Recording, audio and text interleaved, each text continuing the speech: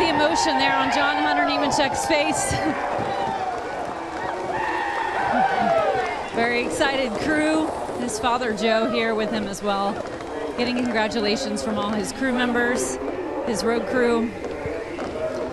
John, I see the tears in your eyes. This emotional win for you. I know there's been a lot up and down for this team.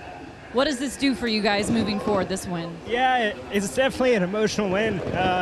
All the hard work that goes in, everyone works their tails off, and we haven't had the best of luck this year.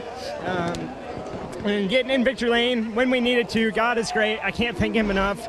Being faithful, I knew all the hard work would pay off. So this is awesome Father's Day present for Dad here and team owner.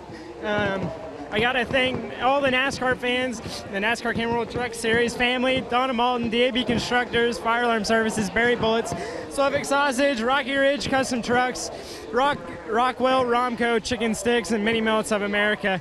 And the DAB Constructors, they came on the hood this weekend, and I can't thank them enough. And not knowing how many more races we're going to get to this year, this definitely means a lot. What was going through your mind when you made the pass for the lead in those closing laps as well?